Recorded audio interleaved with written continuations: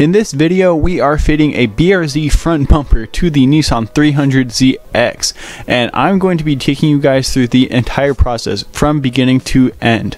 I won't be skipping out on any of the sanding, the filling, all the extra stuff that a lot of people will skip out on showing you. I'm going to show you every little bit, so sit back and enjoy the entire process. Also, if you aren't subscribed, please consider subscribing. It's free, you could always change your mind later. Enjoy! The first thing that we're doing is hooking the bumper up to the car. This way, when we use the foam and start filling it in, we are going to get the exact shape that we want and it's not going to be mismatching.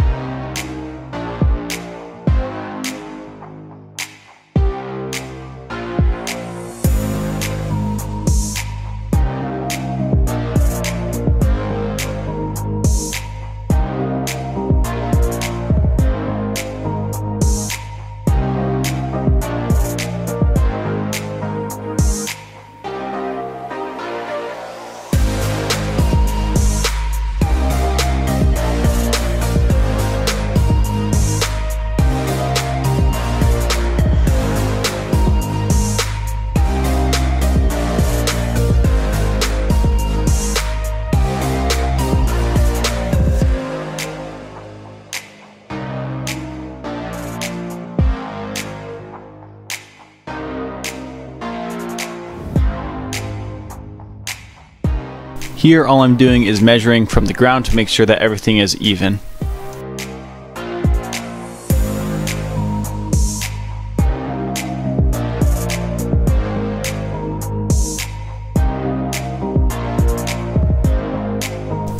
Here what we're doing is sanding around the edges of the headlight that's going to be filled in. This way the fiberglass has something to grip to and it will make it stick better. I'm also backing it with wax paper, so when I use the foam, it'll attach to the wax paper and then actually be able to really nicely rip off, which is great and reduces a whole bunch of mess and extra finessing work.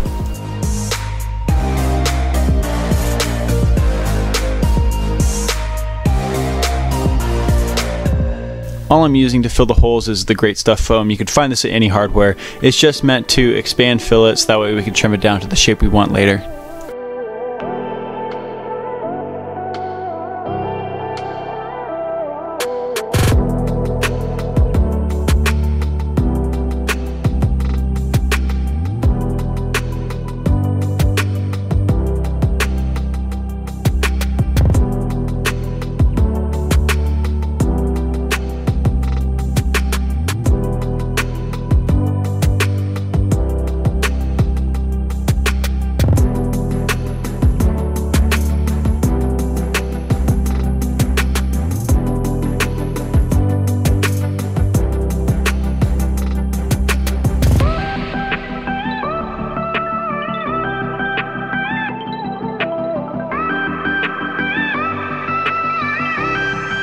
Here I'm putting more wax paper over top and pinning it in with just little tack nails or whatever they're called, but this is just to keep the fiberglass onto the top layer and sticking to the front bumper as well, because I don't want to stick into the foam, because from past experience the foam is really hard to get off.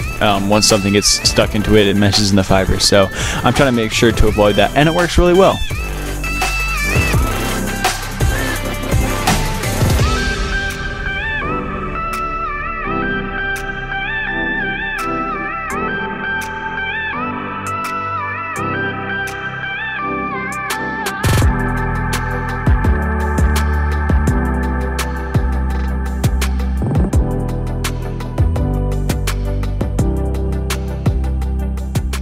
So about the way that I'm spreading the fiberglass resin, we're not going to talk about that.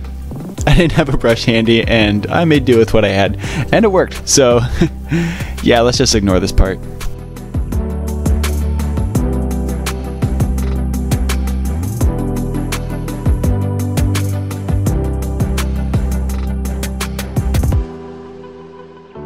So I am constantly experimenting with new ways to lay the fiberglass smoother for custom parts that don't have a backing without making a mold. So if you want to see the progress on that, just keep your eyes on the videos and you'll see new ways each time.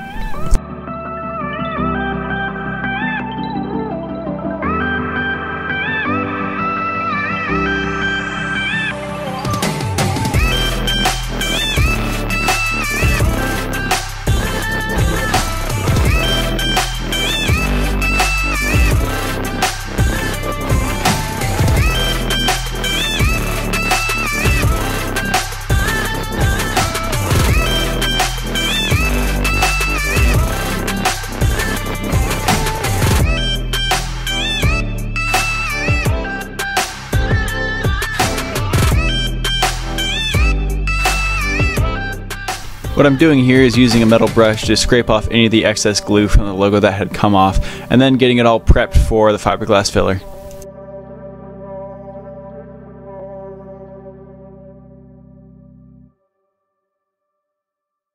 When laying the fiberglass filler and body filler, I like to do excess for the first few layers because you're going to sand most of it off anyway, and it's a lot easier to sand off than it is just to tediously reapply and reapply until you have enough.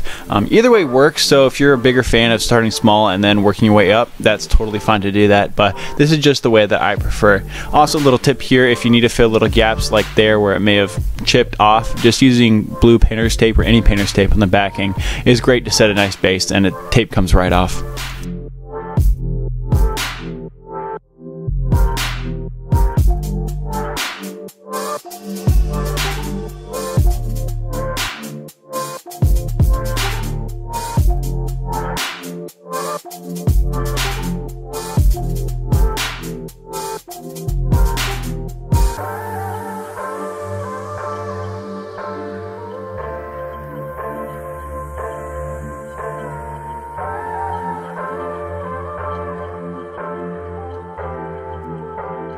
I like to do an extra layer of fiberglass resin on the back just to add some more strength from behind, just in case the fiberglass cloth is just a little too thin.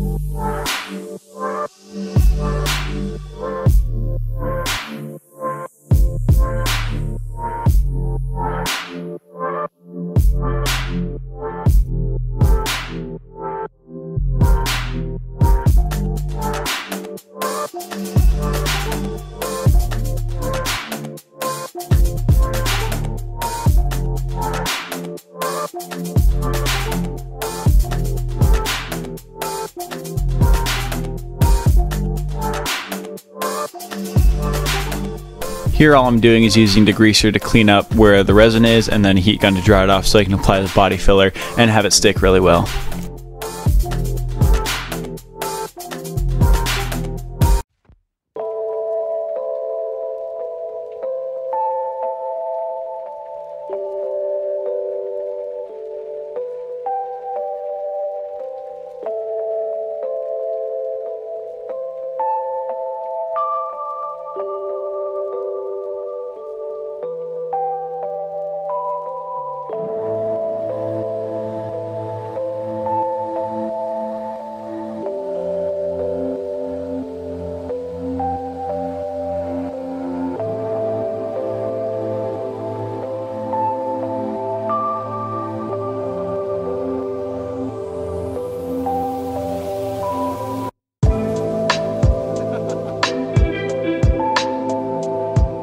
This is where the tediousness of bodywork really begins. About here is where I normally cut off the video and just skip to the final product, but I'm not doing that this time. So first off, I start marking everything that needs fiberglass, pinhole filler, more filler, and we're just starting by repeating each process over and over until everything is filled and smooth, because it's really hard to get everything perfect the first time. So just be patient and fill every little hole that you can, because honestly, it really does pay off at the end to spend the extra hours in and not skip steps.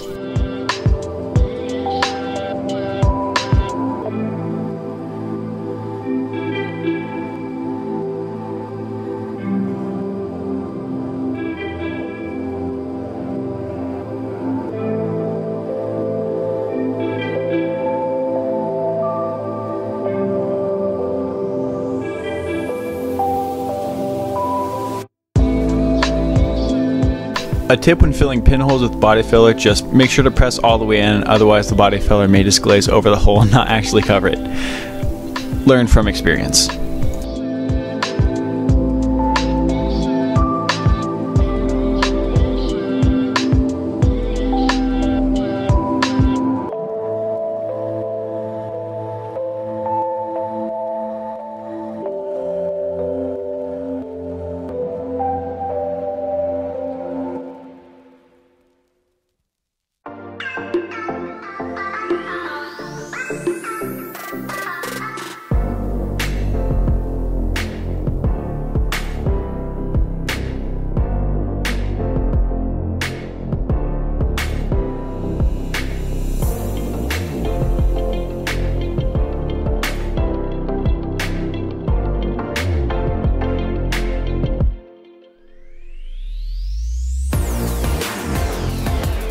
The tape here isn't actually to prep for painting. This is just to make sure that when I'm sanding, I'm not scraping the bumper right there, because it has a texture to it. So if I do accidentally sand it, then I won't be able to get the texture back. So I'm just trying to protect myself from making those mistakes.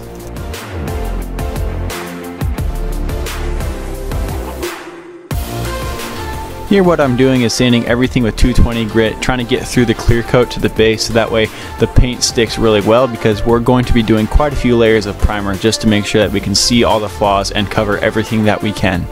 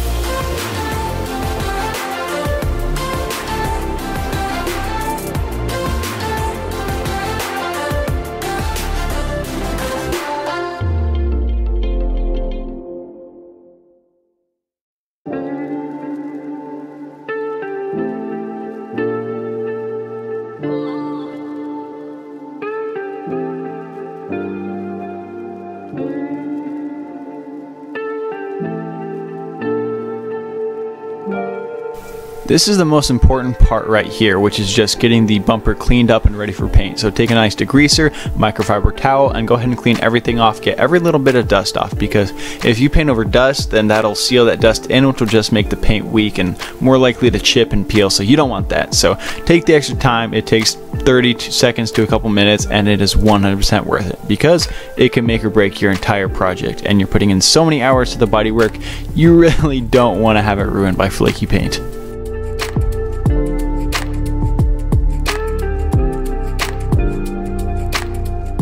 This first layer of primer is mostly just to cover everything, and all it's really meant to do is meant to expose any flaws that happen in the bodywork, because now that everything is one color and not multicolored with every filler that you have on there, you're able to see all the mistakes, all the rises, all the dips, and all the pinholes especially. So this is really just to expose those so we can make it perfect, because as you can see right here, every little dot is a pinhole that I missed, even though I covered it multiple times. So now we're just going through with Bondo, filling it back in, pressing in deep, making sure all those are filled.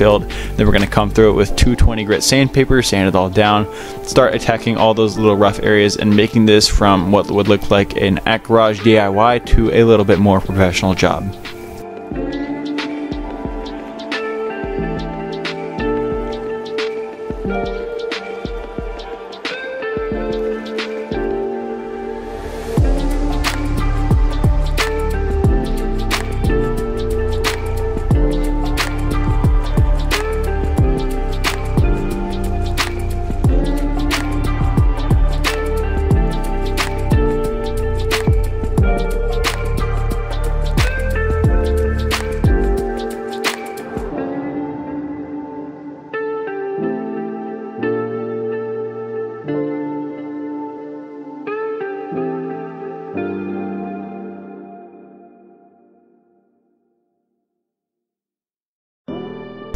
Just a friendly reminder to remember to clean your parts before you paint them, so you don't waste 15 hours.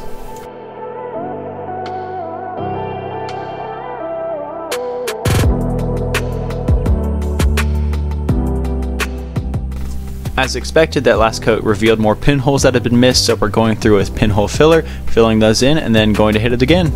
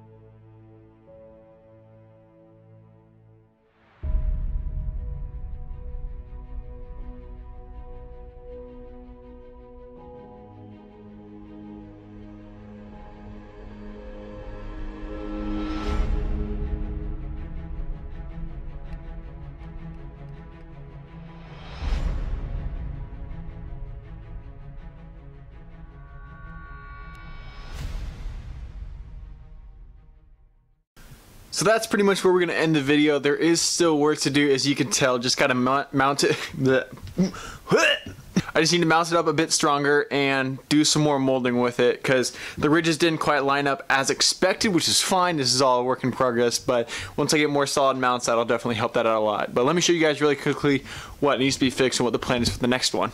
So there's a few main parts. Mounting it, I need to get this flush along the edge there, same with the other side. And then once I get that solidly mounted, this part here is too low in comparison to the rest of the bumper. So I need to blend that up, but obviously I need to get that mounted first. On the bright side though, the rest of it turned out really well, super smooth all the way across. If there's anything that I missed once I'm going over the full bodywork for the car and smoothing everything out, I am going to go over all my custom pieces and redo those. So that's the plan there. Now for the next video, what's going to happen is we are going to do all the cool aesthetic parts. So front splitter, we're going to get the lights, not these ones, but the signal lights that are now underneath. We need to remount them on the bottom here. And then we also need to get the flare attached to the side there. And that should take a bit of time. I'm hoping I can get that out next week, at least part one of it, but we'll see what happens, because I'm not concerned about the front splitter. Just once we get into molding work with the part here and getting the flares molded, that's gonna take a bit of time, and just waiting for filler and whatever else, the fiberglass to dry, just takes time. So hopefully we'll have that out for you. If not, we'll see. Finally, before I go ahead and check out the link to the merch down below. We got sweatshirts and other stuff, like phone cases, posters, awesome, nice stuff. So go ahead and check it out. Every little bit goes right back into the cars and helps me create content for you, because cars are expensive, and so anything I can get will help. So thank you guys so much for that. Don't feel obligated though too if you don't want to. Just an extra. If you want to support the channel, this is a great way to do so. Other than that, don't forget to do the usual: dislike, unsubscribe, hate in the comments. Bye!